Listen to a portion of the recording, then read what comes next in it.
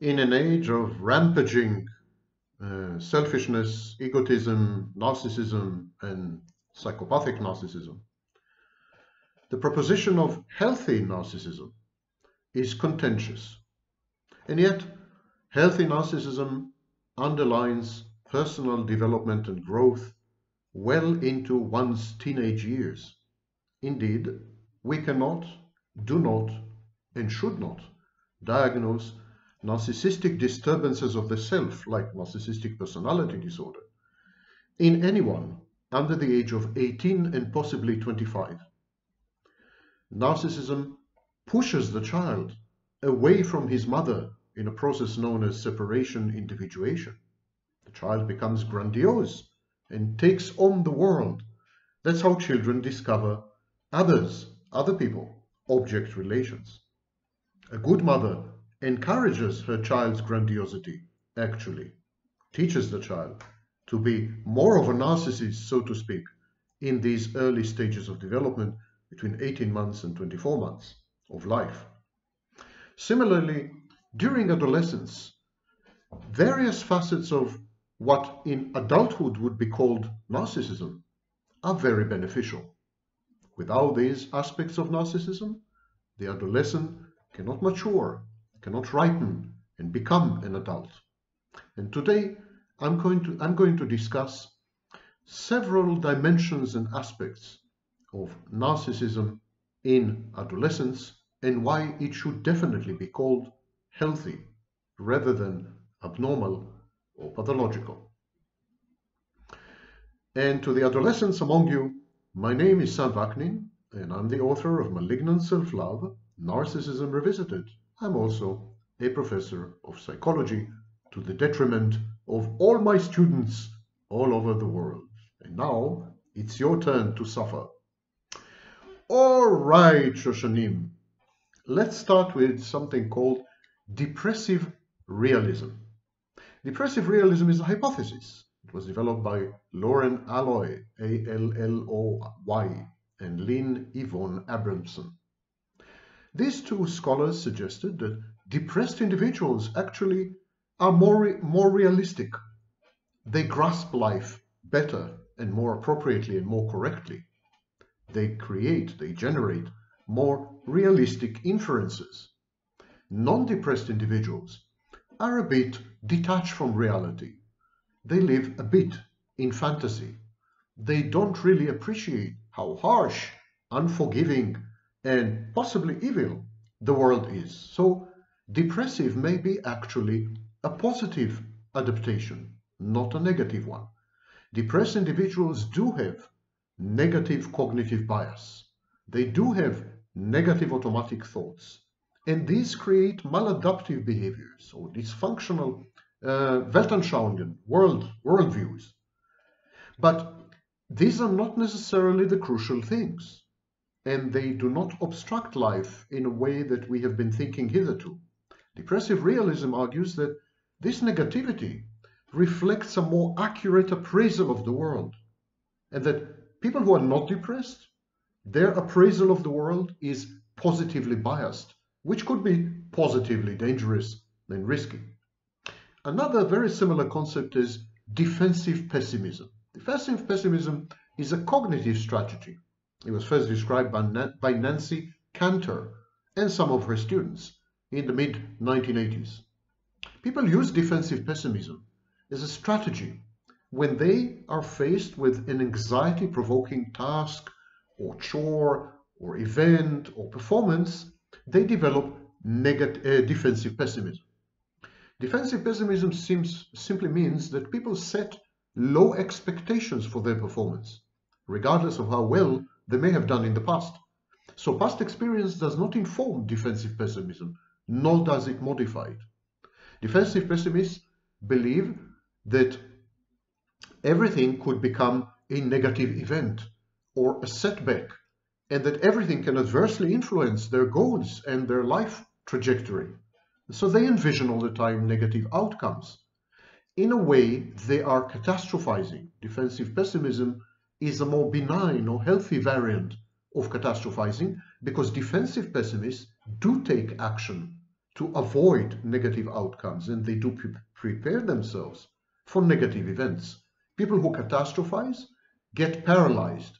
They feel threatened and they develop a freeze response, while people with defensive pessimism are fighters. They fight back, and using this strategy, coping strategy, they advantageously harness the anxiety and use this energy of the anxiety to improve their performance and so on. Okay, so why do I mention defensive pessimism and depressive realism? Because these are the ultimate stations, these are the end stations in the train of adolescence.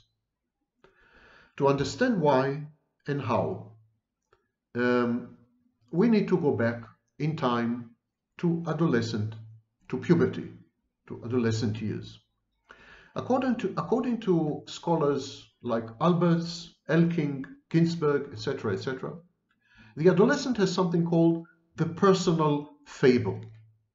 They describe the personal fable in these words. It is the corollary to the imaginary audience, thinking of himself or herself as the center of attention. The adolescent comes to believe that it is because he or she is special and unique. I'm going to repeat this definition because it is at the core of narcissism. Personal fable, say Alberts, Elking, and Ginsberg, personal fable is the corollary to the imaginary audience, which we're going to discuss in a minute. It is thinking of himself or herself as a center of attention. The adolescent comes to believe that it is because he or she is special or unique. In Jean Piaget's theory of personal development, there's a phase called formal operational stage, and he mentions the personal fable there in other words. So it's a part of Piagetian theory of personal development. At the same time, as the adolescent comes to regard himself as the center of attention, special, unique, unprecedented, and amazing, at the same time, he develops a sense of invulnerability. Of course, we all know that adolescents are very reckless. They don't consider the consequences of their actions. And they are like that because they feel immune. They feel invulnerable. David Elkind, E-L-K-I-N-D, he was the first to use the phrase personal fable in 1967. And the title of his book was Egocentrism in Adolescence. The word narcissism was not that well bandied about as it is today. Egocentrism might well have been replaced today with the word narcissism. And so the adolescent feels unique. And he feels unique because he is fascinated with himself. He finds himself amazing, awe-inspiring, unique and special, to the point that he is sui generis, one of a kind. The adolescent regards his own thoughts to be very profound, completely novel, and completely unique and unprecedented when compared to the thoughts and experiences of other people. In other words, the adolescent puts a higher weight on his own thoughts than on the thoughts and experiences of other people. And this belief of being a fascinating, amazing person, it is an outcome of the adolescent's failure, inability to differentiate between the concerns, their concerns, and the concerns of others. In other words, there is a failure of separation. The adolescent can't really tell the difference between himself and other people. There's a problem of boundaries. Does it strike a bell? Does it ring a bell? Yes, it rings a bell, because this is exactly the etiology of pathological narcissism, a failure in separating from the parent. All adolescents go through another cycle of separation individuation, whereas the infant or the toddler between the ages of 18 months and 24 months separates from mother, develops a self, a constellated self, and therefore becomes thereby becomes an individual, the adolescence separates from other people. And by separating from other people, he begins to develop object relations or relationships with objects. And objects in psychology is another word for other people. So there are two stages of separation. In infancy from mother, and later in adolescence from other people. But while this phase of separation, individuation in adolescence is taking place, the adolescent finds it very difficult to tell the difference between his concerns, his thoughts, his experiences, and the concerns and thoughts of experiences of other people. And this is called the differentiation problem. One of the outcomes of the differentiation problem in adolescence is, of course, identity diffusion. If you have no boundaries, if you don't know where you end and the world begins, if you can't tell the exact difference between yourself and other people, then you don't have an identity, or at least you don't have an identity core, an immutable, strong, identifiable thing somewhere inside you that is you. And so there is identity diffusion. The identity of adolescence is like a cloud. It ever shapeshifts with every passing wind. And so there is under differentiation between the adolescent and other people. But at the same time, there's over differentiation. This is the irony in adolescence. On the one hand, the adolescent merges, fuses, and meshes, lets himself be engulfed and engulfs other people, treats them very often as extensions of himself or herself. But at the same time, as a countermeasure in a desperate attempt to become an individual, the adolescent over-differentiates.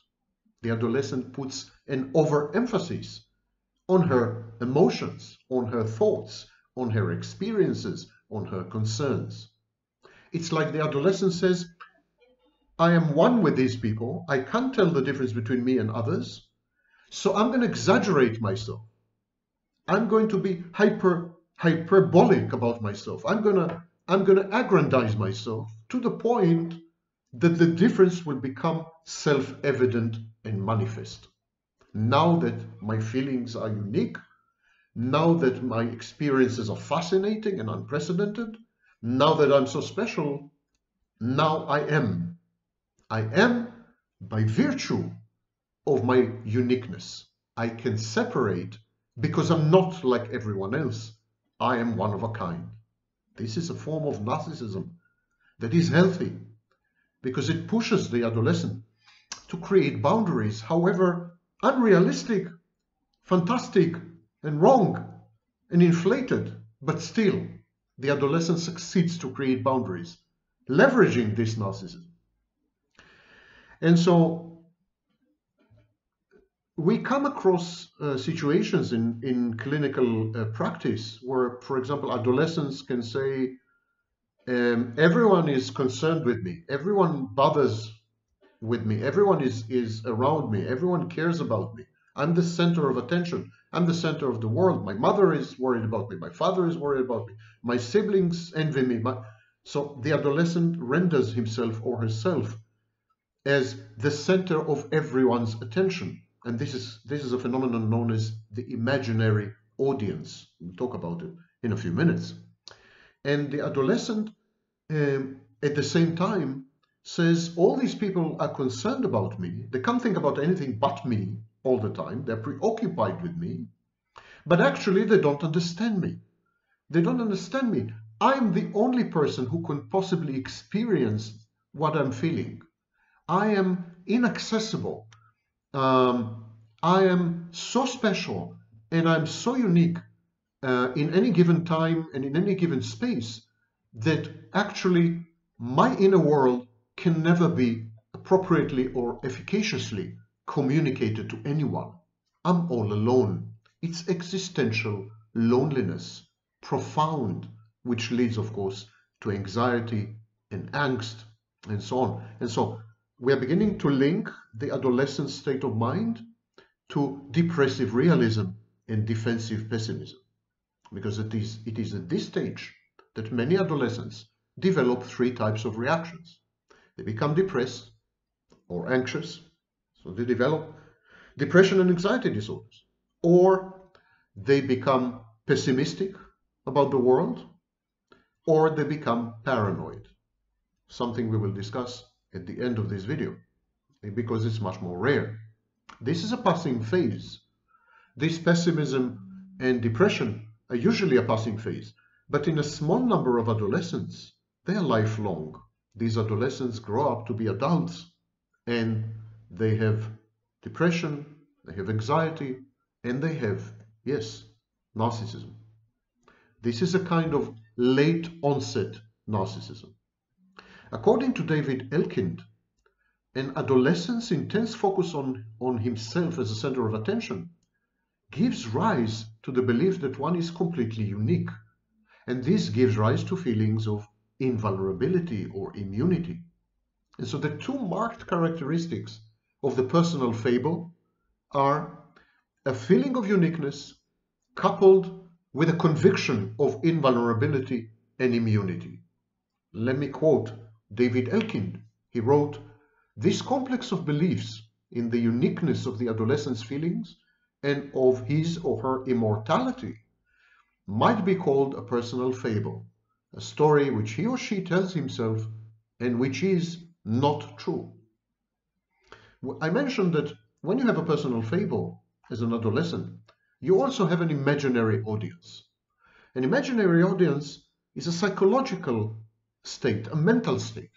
The individual imagines, the individual believes, convinces himself, in other words, confabulates, that many people, everyone, they are enthusiastically focused on him, admire him, listen to him, monitor him, spy on him, watch him, etc.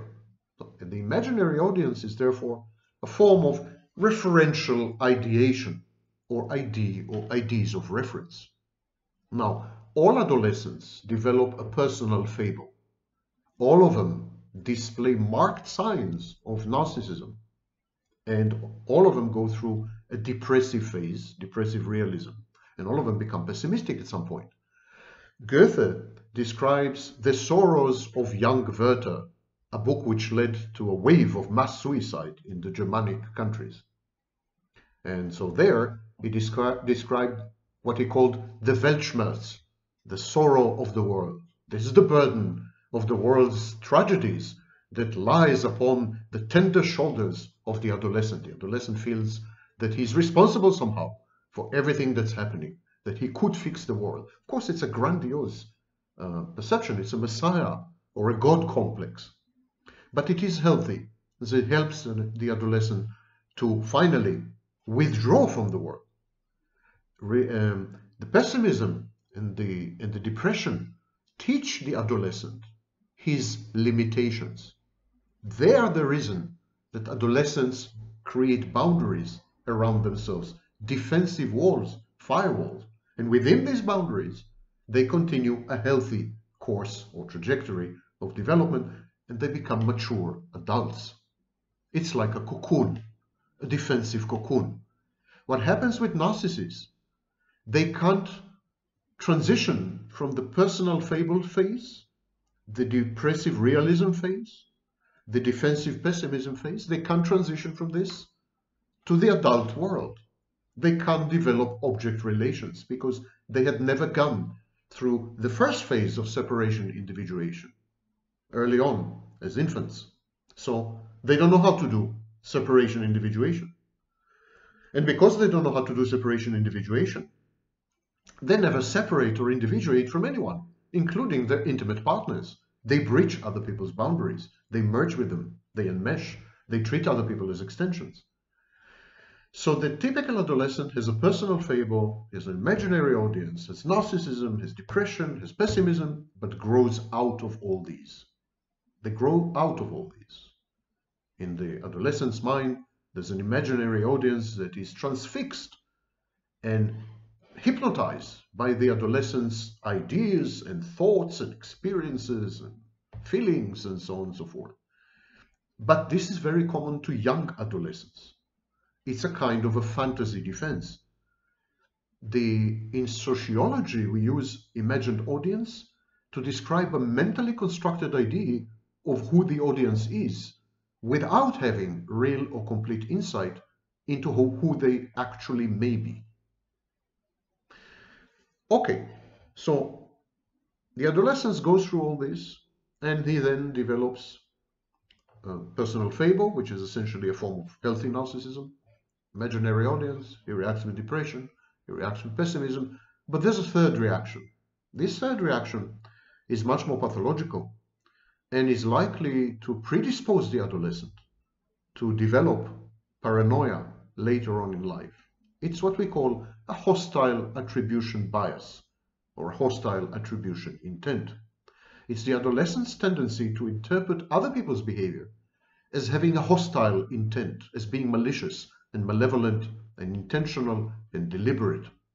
Even when the behavior is innocuous, benign, or at worst ambiguous, the tendency of such adolescents would be to interpret these behaviors as threatening. And so people with hostile attribution bias have strong ideas of reference, strong referential ideation. They interpret other people's behavior as malevolent or malicious. So when they see two people laughing in the corner, they are mocking them. The interpretation is they are mocking me. When they see some people gossiping somewhere, they're gossiping about me. Because this kind of adolescent cannot exit the personal fable. He cannot get rid of the imaginary audience, in itself an idea of reference. Gradually, this becomes intolerable. If you constantly live in a state where you believe that other people are focused on you, spying on you, watching you, observing you, analyzing you, etc., etc., this creates paranoid ideation and a hostile attribution bias. And so this kind of reaction was first described in 1980 by Nasby, Hayden, and DiPolo. These scholars notice that there is a subgroup of children, and these children tend to always act hostile. That these children are very defensive. They are much more than other children. They are always kind of in a flight or fight response. They are always, with clenched fists, and so when these scholars observed this phenomenon, and together with another scholar called whose name was Kenneth Dodge, they coined the phrase hostile attribution bias. And it's a bias of social information processing. In other words, it's a form of attribution bias.